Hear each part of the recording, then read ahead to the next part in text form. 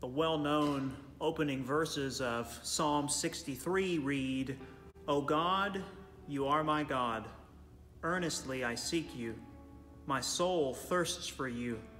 My flesh faints for you, as in a dry and weary land where there is no water." I read this prayer in conjunction with Exodus chapter 19, which happens to be one of my favorite passages of Scripture.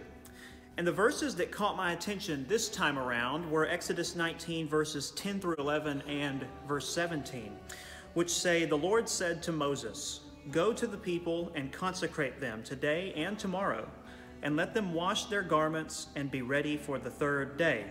For on the third day the Lord will come down on Mount Sinai in the sight of all the people.'" And verse 17 says, "On the third day Moses brought the people out of the camp to meet God, and they took their stand at the foot of the mountain." The theological term that we use to describe God's condescension to Mount Sinai is revelation. Revelation is the event of God making himself known, if you need a good definition for that.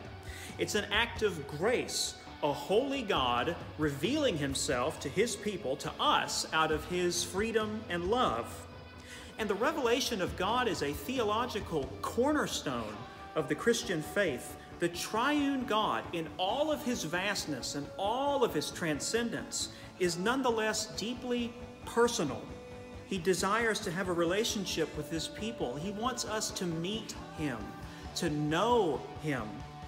And the initiative for the relationship is all his. He doesn't call us up, for the psalm says, "Who shall ascend the hill of the Lord?" But instead, God resolves to come down, calling us to come out and wait for him.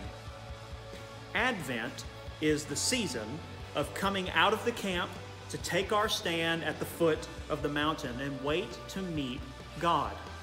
We wait for God to reveal himself to us, to come, to condescend to our space and make it holy upon his arrival, which is what Advent means, arrival or coming. And we prepare for his coming by consecrating ourselves in confession and repentance and prayer and expectation. And when he comes, he doesn't come to us in smoke or in fire like in Exodus 19. Nor does he come in a still small voice like in 1 Kings 19, but as a still small child. A child in whom his fullness is pleased to dwell. All of the fullness of God was pleased to dwell in him. A child in whom salvation is created. And a child in whom your and my thirst is satisfied.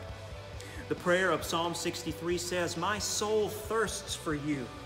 And on Christmas Day, we celebrate the advent of the one who responds, saying, "Whoever drinks of the water that I will give them will never be thirsty again."